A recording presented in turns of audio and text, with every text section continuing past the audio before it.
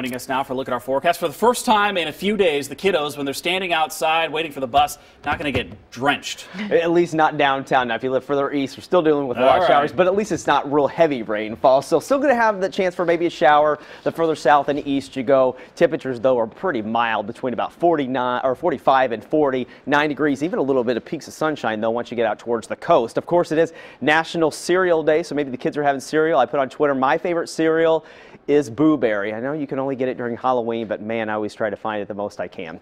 Here's a look outside right now. We've been seeing the clouds increase downtown. You can see pretty thick clouds, actually. Temperatures right now holding at 49 degrees, and the winds are calm this morning, so it's not going to be a very windy start at all for most of us. 45 in Astoria. We have some sun breaks out towards the coast, 50 in Salem, and then the further east you go, we're getting some rainfall. So Hood River, you could expect some sprinkles. You're waking up this morning at around 43. So here's the latest radar. Notice how we're generally dry out towards the west. Along the I-5 corridor, a few showers, and then once we get further east between Troutdale, North Bonneville, getting some light rain showers. Damascus getting some of that light rain as well, with some light snow showers up on Mount Hood this morning. So if you live between Newburgh and Damascus, Tiger, this is where we're seeing a few light showers. This is going to last for the next couple of hours, and then it should get out of here.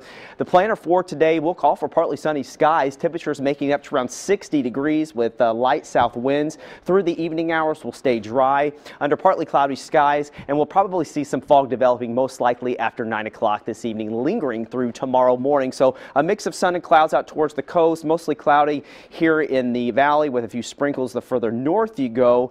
East of the mountains today, we're dealing with some early clouds with some gradual clearing, with temperatures in the 50s, near 60 for you in Pendleton as well as the Dalles, and some of those showers out towards the gorge this morning. Cascade Lots 58 degrees, and Government Camp making it up to 45. So today, weak high pressure system is basically going to keep us mostly dry near 60 degrees. And then by tomorrow, though, we start to see this system working its way in, and it's pretty fast mover. So we're going to notice those clouds really thickening early tomorrow morning, especially out towards the coast. So let's plan this out for you today. A few showers this morning, drying out by the late evening hours. So if you're headed out this evening, looking pretty good. There's 8 o'clock. Overnight to 92 tomorrow morning. Notice how the clouds really start to increase.